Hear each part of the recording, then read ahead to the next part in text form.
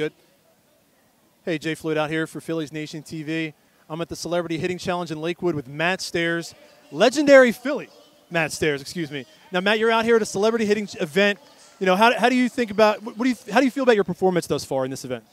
Well, I think not too bad. I didn't swing and miss, which was nice. It's been a few years since I've hit a ball, so yeah, I did get a foul ball. You know, you kind of like to put it in play. You're losing some points, so you know, I got to chase Doc Gooden right now.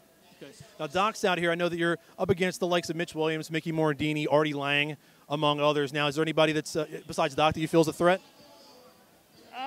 Probably everybody. Yeah. You know, I think right now I got to watch Mitch. I saw Mitch's wind up.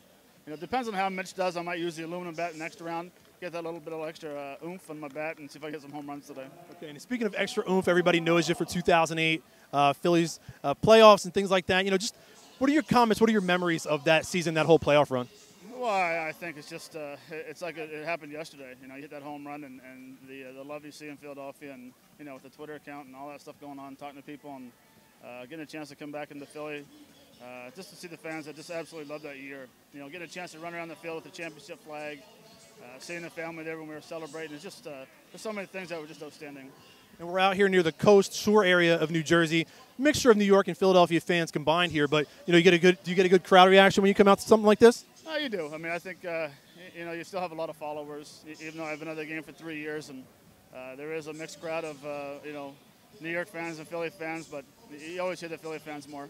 Absolutely. And then last thing for you is thank you so much for your time here. I know you mentioned it's been a while since you swung a bat, but I know you're out there on the ice a lot. You're a hockey guy too. Any predictions for this Stanley Cup that's going on right now? Well, I think you know, the biggest thing is you know, I think the Blackhawks are playing extremely well, but I think you know, the Boston Bruins play extremely well defensively, and you know, if they can shut down the Hawks, I predicted that Boston would win in 6 games, so I'll stick with my prediction. All right, perfect. Matt, thank you so much for your time. Jay Floyd out here for Phillies Nation TV. Back to you guys. Thanks a lot. Appreciate it.